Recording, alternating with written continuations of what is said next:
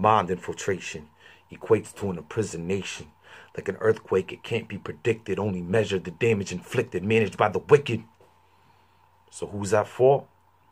We labeled as the sick and twisted, when we the only ones with the power to make a difference. That's why we suppressed.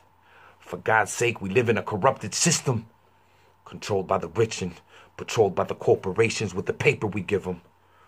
We already live in a prison planet, and money is just another prison within it. So what's my mission? It's to destroy this fascism that disguises democracy with the passion so strong it's filled with hypocrisy.